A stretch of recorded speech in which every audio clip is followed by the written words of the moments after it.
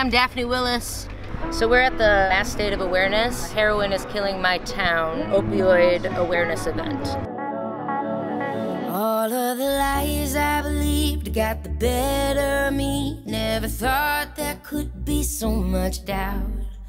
All the blame and the hate, the self-hurt and the heartbreak. A fist that kept holding me down. I mean, I've been impacted by addiction my whole entire life. Both my parents were part of the crack epidemic. There is that opportunity for recovery, and to never give up on yourself. All you gotta do is give yourself a shot.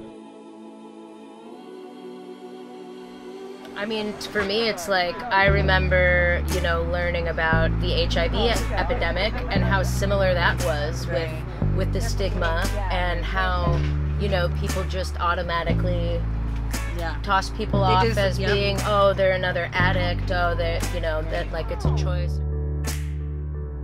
It doesn't matter if you yourself are in recovery, everybody's touched by these issues in some way.